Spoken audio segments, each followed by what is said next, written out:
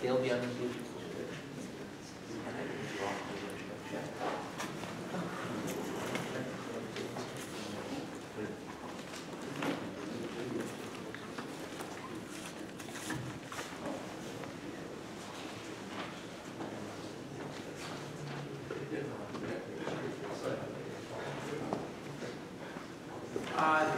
Jon Blum is giving our short presentation tonight. He's been a member of this society for 11 years. He's been interested in astronomy since he was a wee little fellow. But what really got him into the hobby is when he received a telescope as a gift from his kids when he retired from his career as a dermatologist. He originally came here to learn how to use his telescope, and then to learn what to look at with his telescope. And now he additionally enjoys just socializing with intelligent people who are into astronomy. That's us. That's right. So, pat himself on the back. That's why we keep you up, Bob. He is a past president and vice president of this August Society. Tonight, he's going to give us a short presentation on comparing the sky quality meter, you can see a picture of it there, with an app on a cell phone. John? Thank you, Dale. How dark is it? It's so dark. So, we often want to know how dark the skies are and how the skies at one location compare to another. So, there's an app for that. And there's two ways that you can measure it. One is you can buy a device that's dedicated to just measuring it, called the Sky Quality Meter, and the other is to use an app on your phone, your smartphone to do it. So first I'll tell you about the Sky Quality Meter. This is a battery-powered gadget, a little larger than a deck of cards.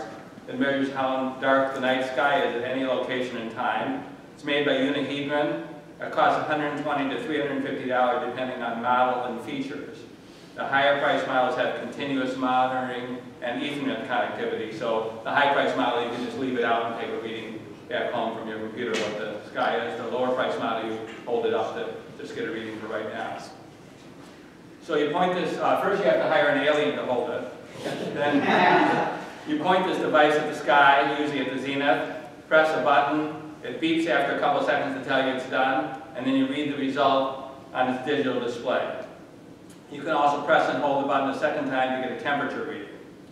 There's a couple different models. It shows here 80 degrees or 120 degrees of sky that you're going to measure the darkness of. So you can choose which model. I'll talk about the meaning of the numbers in a couple minutes, but first, in case you don't own a sky quality meter and can't borrow one from one of the club members who owns one, I'll tell you about a cheaper alternative, an app for your smartphone. The Dark Sky Meter app is an app for iPhones. It doesn't work on iPads and not available for Android phones. It costs 99 cents. You open the app, cover the camera opening on your iPhone, press the dark button, wait a few seconds for it to take a dark reading, and the iPhone vibrates to tell you it's done. Then you point the camera at the sky, usually the zenith, to measure the darkest part of the sky. Press the sky button, wait a few more seconds, and the phone tells you that it's done taking its reading. And then the result shows on the screen, and all the screens use red on black to preserve your night vision. So what do those numbers mean?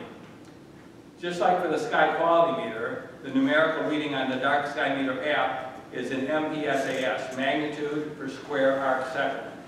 You can convert this to something we're more familiar with, naked eye limiting magnitude, with this complicated formula. I put that formula into an Excel spreadsheet to do all the conversions on the following slides. But basically, lower numerical readings mean lower limiting magnitude, lower darkness, brighter skies. I did comparison testing using the Ford Club Sky Quality Meter side by side with the Dark Sky Meter app on my iPhone, and I tested it at multiple locations.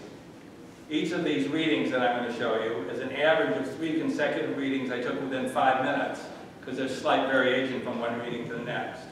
And I did them all when there was no moon out in the sky. So here's my table of the readings. As you can see, I took readings at my house in Farmington Hills, at the Great Lakes Stargaze in Gladwin, Michigan, at Astronomy at the Beach at Kensington Park, at our own club's Stargate observing site, at a Maui beach park, a Maui condo parking lot, on a lanai, which is like a balcony sticking out from a Maui condo facing out into the dark ocean, and at the summit of Haleakala, which is a 10,000-foot location on Maui that's the darkest place I've seen. So some of the readings, I'm not going to read you all these numbers, but for just an example, in my house, the meter reads 18.16 and the app reads 17.65. So according to the meter at my house, the limiting magnitude, you can see it's 4.1. And according to the app, the limiting magnitude in my house is 3.7, so the difference is about 2.8%. So there's a slight variation between them. And then you can also see from the chart the different darkness we have. Our Stargate observing site is pretty good at 19.66 or 18.62, depending on whether you believe the meter or the app. And the darkest place I've seen, top of Haleakala volcano, 10,000 feet on Maui, 21.51 for the meter, 21.02 for the app, or 2.3% difference.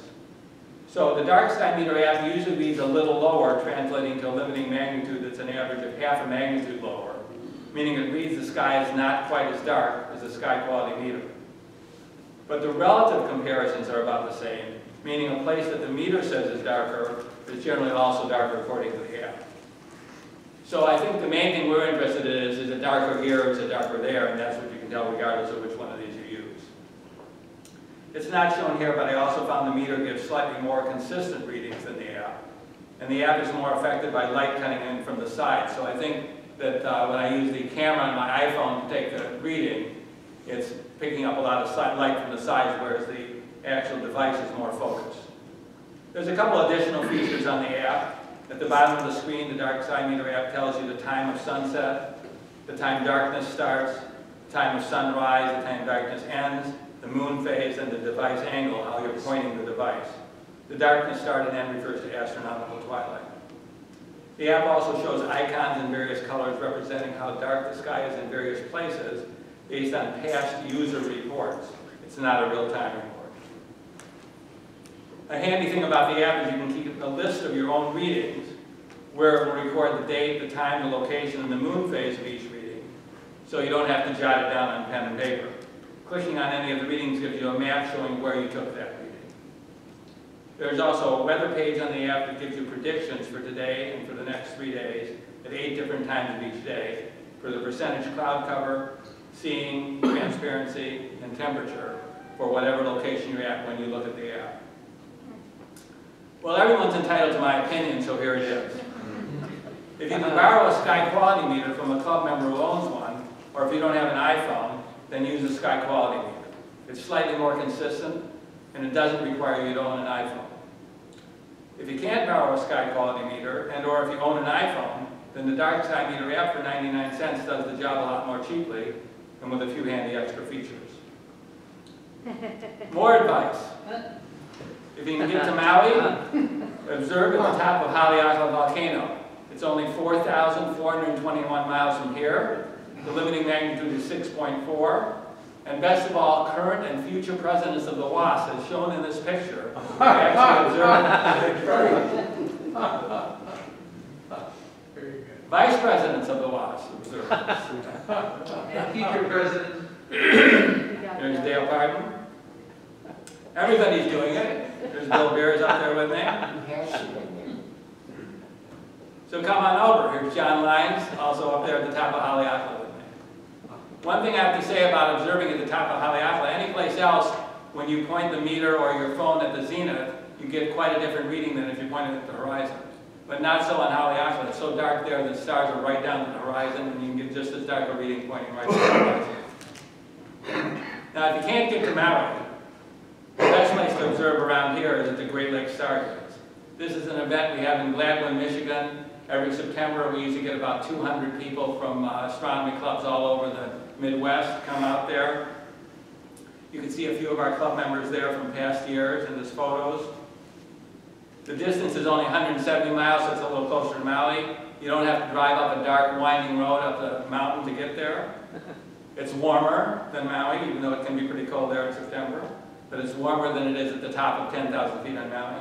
And the limiting magnitude is 6.0, which is still pretty good, at least if you're looking at the zenith. So that's my advice for you. That's it.